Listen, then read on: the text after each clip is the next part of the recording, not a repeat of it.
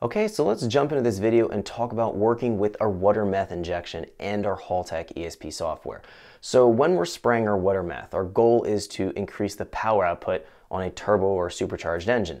Now we do this by going in and adding more spark timing because the meth is going to add more octane in the fuel when we're going and running boost. So we're able to increase the spark timing and then increase the power. Now we have to back off the fuel that we're spraying from our fuel injectors because the water and meth are going to take up more space in the combustion chamber. It's going to make it a little bit richer, so we need to adjust everything so it doesn't run super rich. So when we do this, if we have a failure, if the water meth stops to spray for whatever reason, we run out of fluid, the pump goes bad, we're going to find that the engine can be blown, and we don't want to have that. So we're going to go in this video, I'm going to be showing you how I implement water meth injection with the Haltech and having a bunch of fail-safe strategies, as well as how you can tune it and be able to run your normal VE and spark timing tables when it's off. And then when you turn it on, it's going to have compensation tables that are going to kick in and work, and then you can tune in conjunction with that. So if you happen to turn off the water meth, it's not going to be affecting anything from your main VE and spark timing table, and your engine will run normally.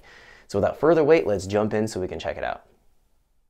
Okay, so let's get started here. We're going to be taking a look at working with our water meth injection and our Haltech ESP software. We're going to be finding we have a ton of flexibility in this software, and we can characterize when we're spraying the meth injection for fuel and ignition timing and for boost. So we're able to build in some fail-safe strategies as well as tune our fuel and ignition timing properly based on when it's spraying or not spraying.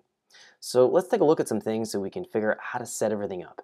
Now, the very first thing we need to understand, or we need to kind of consider here, is what kind of meth injection kit we're using. Now, I'm going to be going through this video using the AEM meth injection kit for the demonstration. I personally find that these are probably the nicest kits on the market for the price. Now, there's Aqua Mist and Devil's Own and alky injection. We're going to be finding all kinds of kits. There's probably another 50 of them that I'm not even mentioning. The AEM has relatively easy to source parts, and the biggest selling factor for me is the actual brain controller that sprays and turns on the meth.